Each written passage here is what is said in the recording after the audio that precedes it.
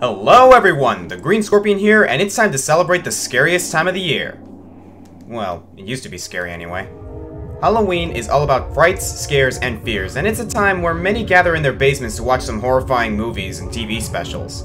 However, video games have also had their fair share of horror-induced creations, and I'm going to celebrate this year's Halloween by presenting the top 10 greatest horror games. The thing is, I'm not into horror games at all. In fact, I've only ever played 2 or 3. So for this list, I'm enlisting some help. Hello, everyone! This is Macy, also known as Little Talks 56. She is a good friend of mine from college and is quite the horror game aficionado, so she is going to help me with this list today. Now, for this list, we're judging these games on the story, characters, atmosphere, gameplay, and of course, how well it can scare the living crap out of the player. And as usual, only games we've played and one per franchise. Also, keep this in mind. We're talking about horror games here.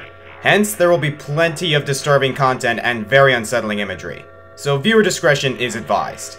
And with that, let's get started.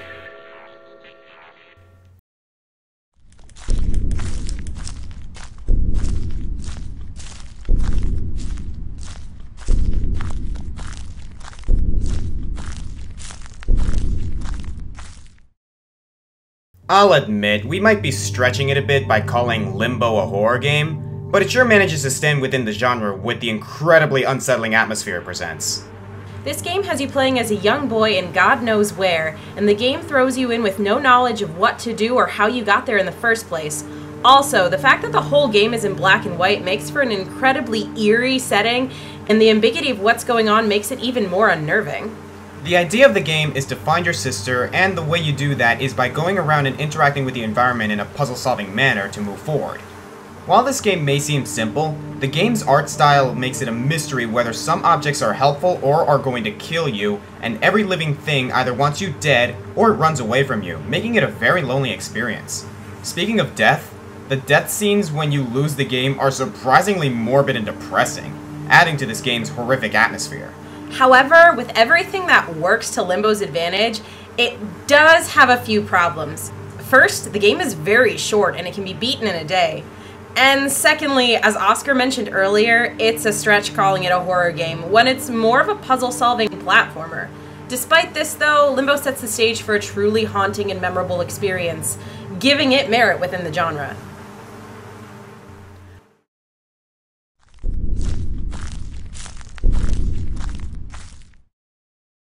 I'm not really sure how to describe this game. SCP Containment Breach is still in its beta, and it doesn't have much of a story. You play as an unnamed character trapped within a life-form research facility which belongs to the SCP Foundation, and the game only has one goal for you: escape with your life. This game's atmosphere is really disconcerting. Also, the features that are presented in this game are incredibly unique. The main enemy is SCP-173, and it can't move if someone is in its direct line of sight. The game has a blink meter that determines how long the main character has before he has to blink, but you just need to blink at the wrong time before SCP-173 begins his feast. This makes for some adrenaline-based fear. You never really know when the enemy is going to pop up, and it's never clear where it is you need to go. While this game is freaky though, it isn't higher on the list mainly because it's an unfinished game. Since it's still in its beta, the game can't be beaten until the 2 exits are placed in for its official release. Also, to be frank, SCP-173 isn't really all that scary looking once you've seen it plenty. Oscar, are you okay? Yeah. I think I blinked. I'm okay though, let's continue.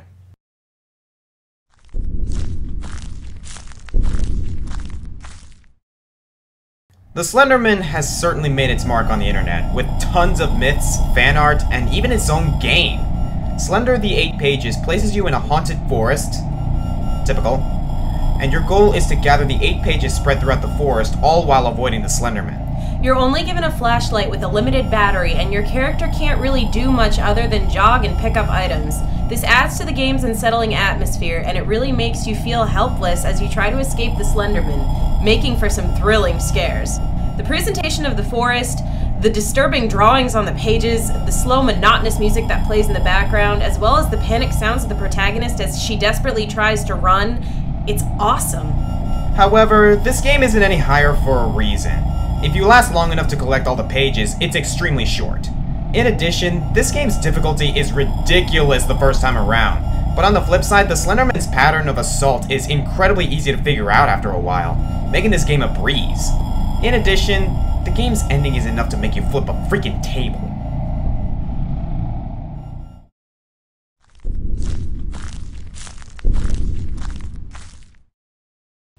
Dead Space is awesome. The weapons are awesome. The gameplay's awesome. The necromorphs are awesome. And the story, it's awesome. Okay, seriously, Macy, get a thesaurus! Hey, I'm not lying, am I?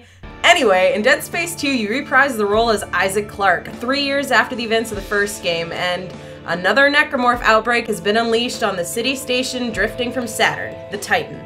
There are a lot of good ideas implemented in this game.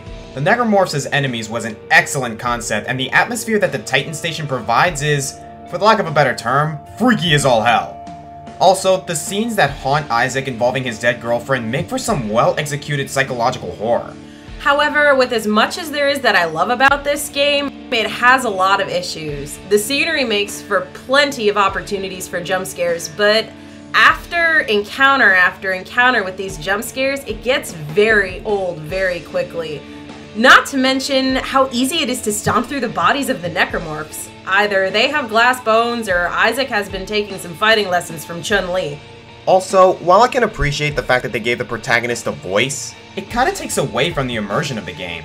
Sure, it gives the game more to work with in terms of the story and characterization, but this is a horror game, and horror games are about...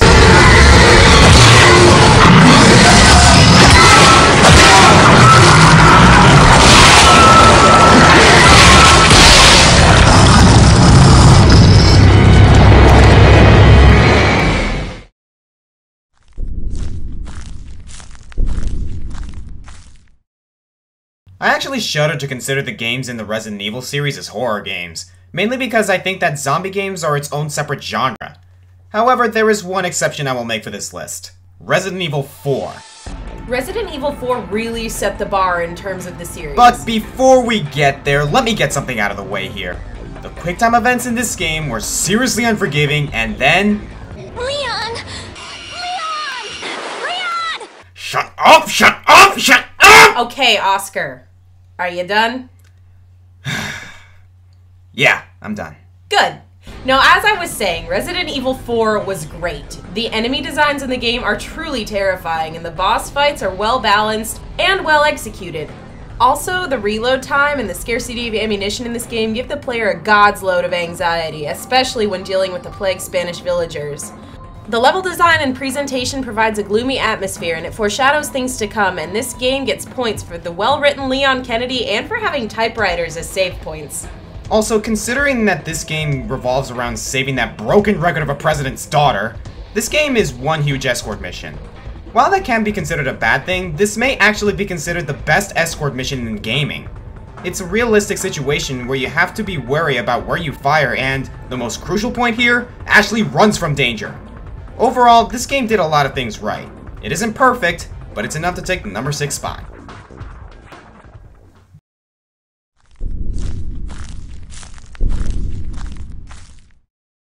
When it comes to horror games, survival and escape is often the goal of the game, and Penumbra Black Plague puts a whole new twist on it. Penumbra Black Plague is the second game in the series and takes place after the events of the first game. You control the character known as Philip, and your goal is to escape the facility of the Archaic Elevated Caste, a secret organization bent on researching ancient knowledge.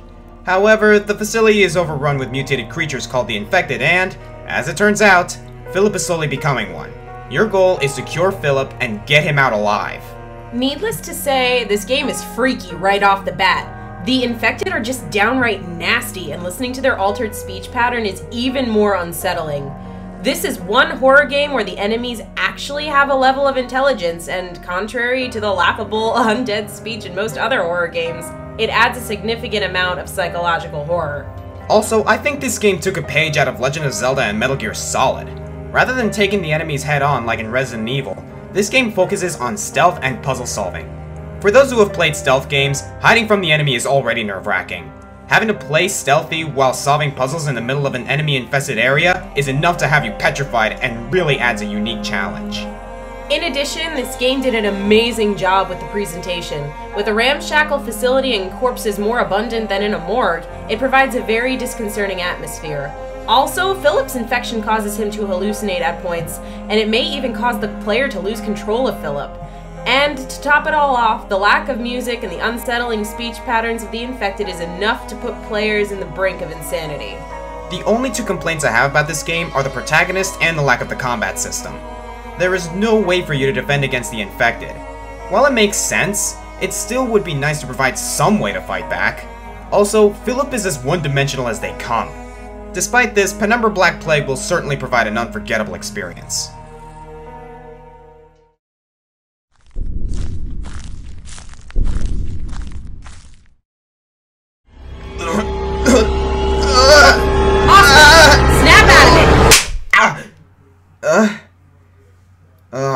Eternal Darkness is next, isn't it? Eternal Darkness Sanity's Requiem is a Lovecraftian-inspired game with a story that we can't even begin to delve into. We'd be here all day if we had to describe this game's story, but with 12 different character arcs at 12 different times with no determinable order, it's really amazing. However, its unnecessary complexity is what's keeping it from being any higher. The gameplay for this game is tricky. The player uses alignment and magic for combat along with other basic combat techniques.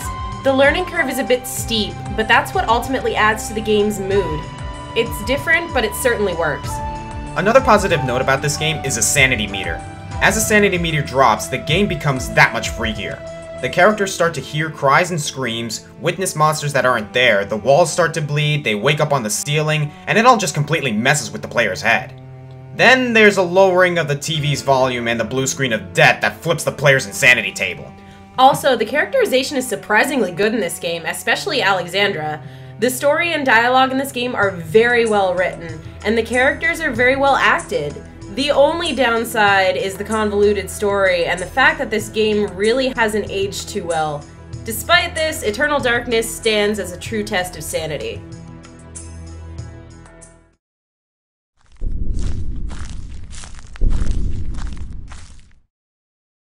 In Fatal Frame 2, you play as Mio Akamura and her older twin sister Mayu.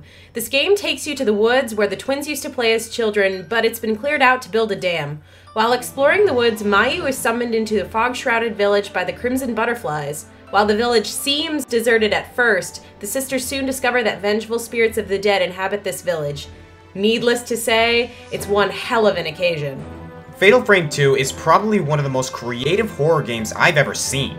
As it turns out, the spirits that haunt the village are trapped in a perpetual hell for failing to complete a dark ritual within the town. These spirits are incredibly well designed and make for some freaky enemies. Also, the abandoned Japanese village is presented beautifully, providing an eerie atmosphere from beginning to end. The combat system is also to be complimented. The idea behind weakening and banishing the spirits by using a camera is unique and provides quite a challenge. The better your shot, the more damage you do, but the scarcity of good quality film within the game only adds to the challenge. Also, there is something to be said about the protagonists of this game. I won't mention any real details, but their relationship throughout the game suggests that something else is going on, and as it unfolds, it only raises more questions and it becomes really blood-curdling. Nice use of a thesaurus, Oscar. Okay, sorry. Either way, Fatal Frame 2 has a story and gameplay that is sure to boggle your mind.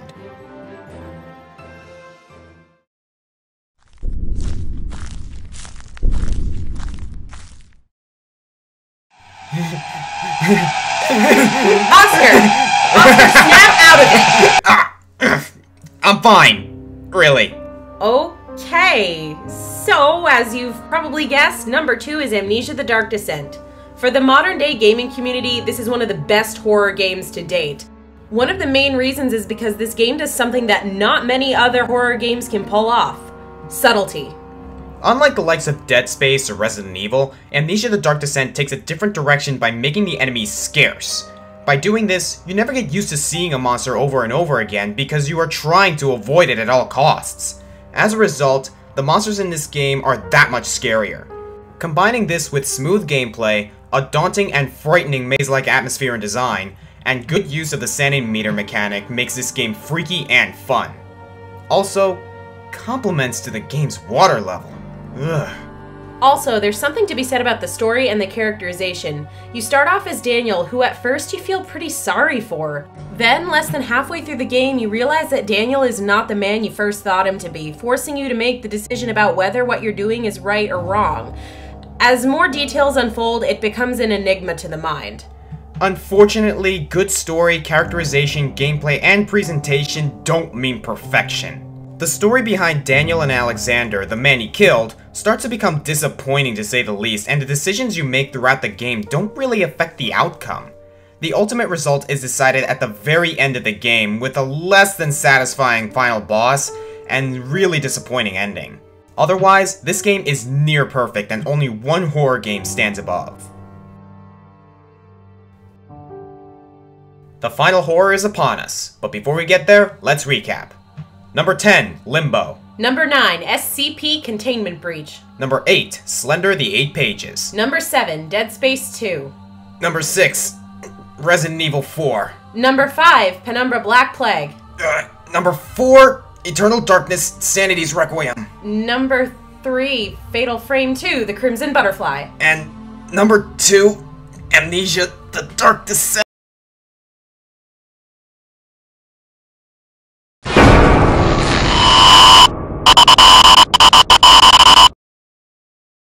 Our number 1 is Silent Hill 2. When it comes to horror games, Silent Hill 2 has it all.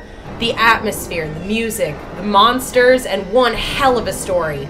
Also, this game doesn't follow the events of the first game, so it's not a direct sequel, but it is in the same universe. The story follows James Sunderland, a store clerk who receives a letter from his wife to come find him at their special place, Silent Hill. This is immediately a puzzler since James' wife died 3 years prior to the game's events. James travels to Silent Hill and the atmosphere is presented in a really spooky manner. In all the other Silent Hill games, the main protagonist has at least some sort of assist character. James, on the other hand, has no one, and everyone in the game either wants him dead or wants nothing to do with him, incorporating a sense of loneliness. Another thing to point out is the gameplay. Sure, this game doesn't necessarily have a smooth combat system like Dead Space, but it's not a combat-centered game. The game is centered on puzzle solving, and half of the time the puzzles don't even make sense. There's a lot of symbolism involved in this game, from the characters to the puzzles, and even the monsters have a say in what's going on. Unlike the aforementioned games, the player has to consider everything that's going on around them, and it makes for a mind-boggling experience. Silent Hill 2 also has one of the best stories in the horror genre, mainly because it relates to everyday people. It's a simple story that has much to say with the little details, and once they come together, it becomes a horrifying tale that's surprisingly realistic. James Sunderland travels to Silent Hill to find his dead wife, and as the game progresses, it's hinted that James's wife didn't die from her illness. Without giving anything away, James continues his investigation and finds a truth that he does not want to hear, and his emotions become the manifestation of his wife's death, the mystery behind Silent Hill, and the infamous Pyramid Head, a wretched monster that symbolizes James Sunderland's horrific past. Silent Hill 2 does everything right in terms of a horror game. The atmosphere is unsettling and fascinating, the gameplay is fitting, the characters are well developed, and the story is a well-written masterpiece that will blow your mind. And most importantly, it's just disturbing, and it's an experience that will stick with the player for a long time, whether they want it to or not. And that is enough for us to call Silent Hill 2 the #1 greatest horror game in history. I am the Green Scorpion. And I'm Little Talks 56. And see you... Oscar? Oscar? Oscar!